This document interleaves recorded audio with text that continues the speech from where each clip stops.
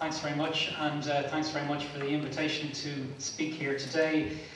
So my talk is about NAMA, and the topic is that it's not all about NAMA. And I think there's maybe a perception that NAMA is in charge of everything that isn't an owner-occupier home in Ireland, and I'm just going to debunk that myth a little bit, but just tell you a little bit about the organisation as well. And before I did, I just wanted to touch on its reputation and the way people perceive it, because if you look in Irish society at the moment, it's clear there are a number of groups who we love to hate. There are bankers, politicians, developers, and our friends in the European Central Bank.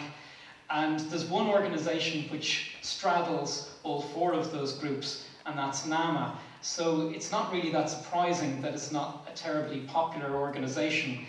And I think that it does own an awful lot of bricks and mortar in Ireland. And in fact, it's the biggest property company in the world.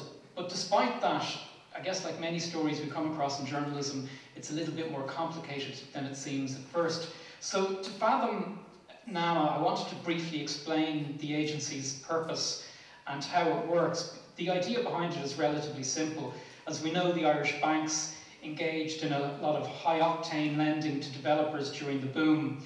The banks weren't going to be repaid the money which they had lent to the developers, and that's why they went bust. They were rescued by the state, and then the country had to be bailed out by the EU and IMF for a number of reasons, but one of which was that it had taken the step of rescuing the banks.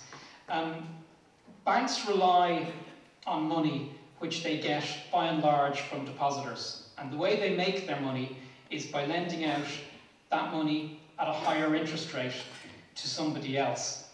And when the crash came, the people who lent money to banks didn't want to do so anymore because they didn't know if they were going to be repaid, and they were absolutely right.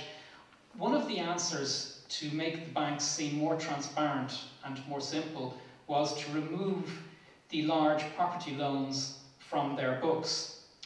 And what that effectively did is that it allowed a situation where people could really see what was left in the banks and see if they were trustworthy and they were going to lend to them. For the first time in 3 years this week, we saw that the Bank of Ireland was able to raise money on its own without using the government guarantee. That is a very significant step, because previously people thought it would be a long time before that would happen. Now, you could argue one of the reasons that has happened is because of the existence of NAMA. I'm not particularly going to say that NAMA is going to be a success, and I really think that anybody who makes that kind of judgment call can't really make it for many, many years to come. But at least it outlines why NAMA has come into existence. It has been done before. It's been done in Sweden, it's been done in the US, it's been done in Indonesia. The difference between NAMA and other agencies like it in other countries is this: NAMA took the property loans from the entire banking system, and that hasn't been done before. In other countries, they took property loans from a number of troubled banks. So to a certain extent, we're into very new territory with NAMA in Ireland. I just wanted to mention how it actually works. The first thing to bear in mind is NAMA is not buying property. It's actually buying the loans lent to people who either bought land or property or were planning to build on land. The second thing to bear in mind is everyone has a perception that with NAMA, it's only bad loans where the developers are bust. That's not actually the case. They've also taken on board good loans too, and there have been very controversial cases, particularly in Britain, involving Paddy McKillen, where some of the loans were actually in okay shape and the properties they bought were delivering cash.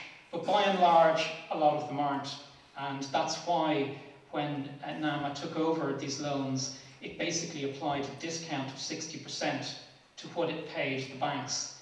And when it applied that discount, it left an enormous hole in the banks, and ultimately the Irish public had to shovel in €64 billion into the banking system to fill that hole. And just to put that money in perspective, that's roughly as much as Ireland would collect in taxes over a 2-year period.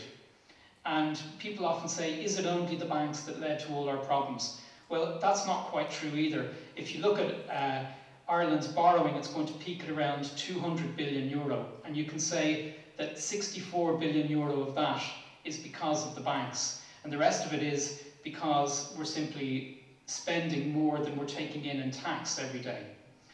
So, but a lot of it comes down to the craziness and the amazing property bubble that we have.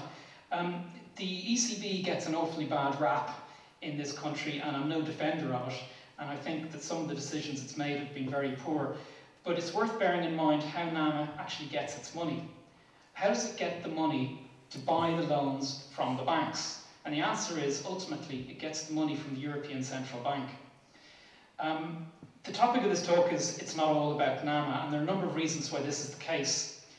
The agency bought loans from the Irish banks which were lent to commercial property. So those banks were AIB, Bank of Ireland, EBS, Irish Nationwide, and of course Anglo-Irish Bank.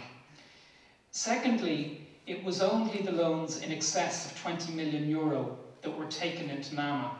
Everything else remained in the banks. Now, it's worth remembering that it wasn't just the Irish banks who lent to the property developers. British-owned Bank of Scotland Ireland, Ulster Bank, ACC owned by the normally sensible group Rabobank in Holland, Danish-owned National Irish Bank, all of those banks went completely crazy too. So the property loans from these banks are not part of NAMA, but they're very much part of the story of the Irish bust. These banks have come up with a variety of solutions to solve the problem of huge loans which won't be repaid. And it's been their parent banks who've taken the hit in all of this. In the case of Bank of Scotland Ireland, it meant that the British taxpayer had to put the money in to sort out the mess. So we're not the only taxpayers who've been paying money as a result of what happened here. In terms of what properties are actually in NAMA, it can actually be very difficult to find out. The agency operates like a bank to the extent that it doesn't identify the debtors. And if there is a problem with the loan, if the developer can't repay it, and if the borrower isn't cooperating, the loans are then categorised as enforced. In other words, a receiver is frequently appointed, and then those properties involved appear on a list called enforced properties. And you can look at it on the NAMA website, and it's quite detailed.